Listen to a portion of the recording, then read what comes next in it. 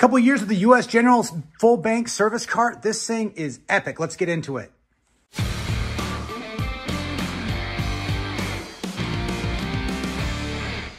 All right, guys, this is U.S. General Harbor Freight's line of full bank tool cart, 34 inches.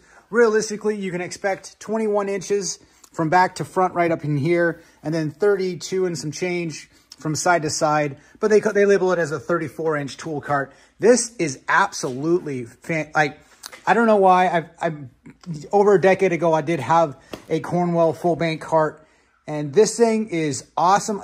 Like probably a third of the cost of that one, and I cannot recommend this enough, you guys. So let's go over it real quick. Yeah, again, it basically stays in my garage. I do roll it out for working in the driveway every once in a while. The casters are fantastic. I have no problems with them. The front ones lock on. No issues whatsoever.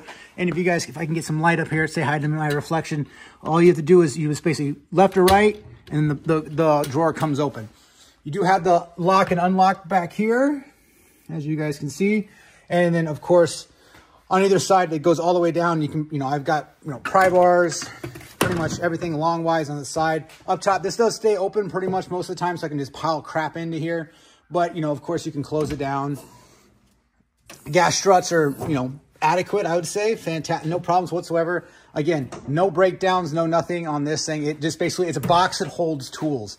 That's all I can say about it. It's a box that holds tools.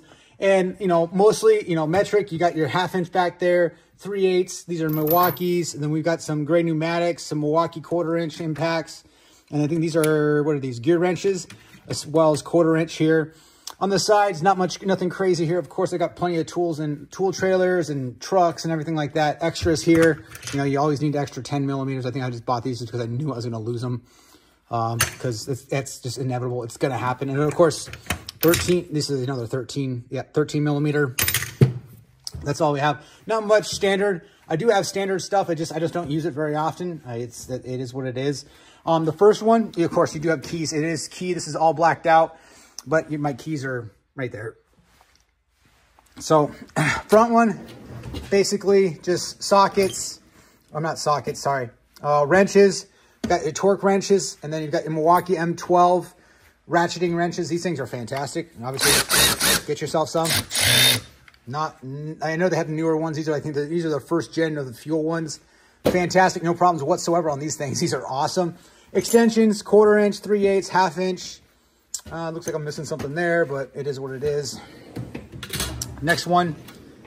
All right, so we got your basic wrenches, and then we got some extra stuff over here. I do have plenty of wrenches in the bottom. I had took out my Icon box and sold that, and this one is the one I kept.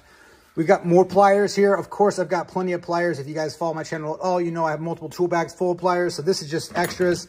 You got your zero snips on these ones. You got Knipex. We got Crescent. You got Klein tools. Got some needle nose up there, and of course, vice grips. Yeah, I mean, these, I forget where these come from, but these are nice for keeping stuff organized as far as pliers and everything. I do like those. I think I have another set I'll install here in a few. Oh, box end wrenches. These things, I mean, these are Icons. You guys can see I got metric and standard. I don't use the standard very much at all, but these, I think the same. I can't remember. There's a higher quality, a higher quality tool brand that uses the exact same manufacturer for these. I use the crap out of these box end wrenches, these ratcheting ones. These things are fan-freaking-tastic. Changing oil, pretty much anything I can make an excuse about using them. I got them, and I bought these ones. I don't use these too much. I use the flex heads, but I have them just in case I need them. Next, we got some more sockets. These are basically leftovers from when I took out the Icon box.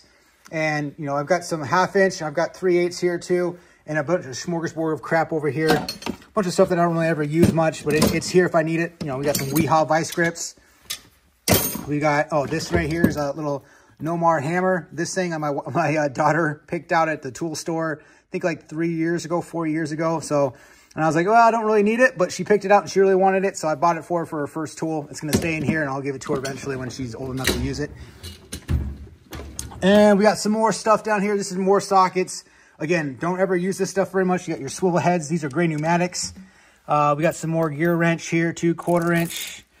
Just stuff that's taking up space. I don't want to put it anywhere else in the garage, so it's going to stay here.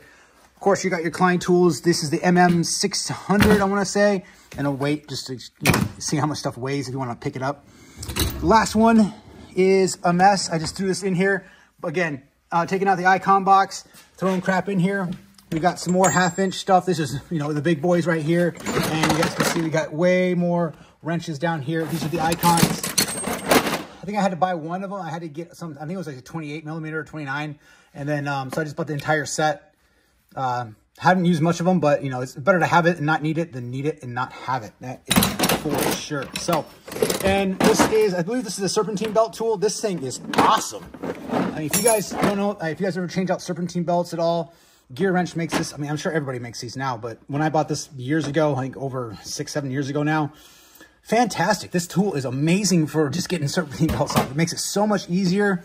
Of course, you got to map everything out still, but highly recommend that, man. That is awesome. That is sweet tool. Other than that, you guys, on the sides, they do, I know Harbor Freight sells these can and screwdriver holders. These, like, brake clean, whatever you need to on this side. Highly recommend it. And of course, I got the one down here too. That looks like it spilled out something, but we got brake parts, lubrication. And these are just held on by magnets. That's all they are, is magnets on the side.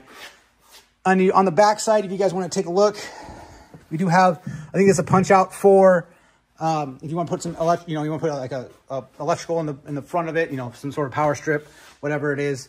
I'm sure that's probably the punch out for that. Bumpers on the side, of course, and then with the handle on the side too. Makes it super easy for, moving stuff around.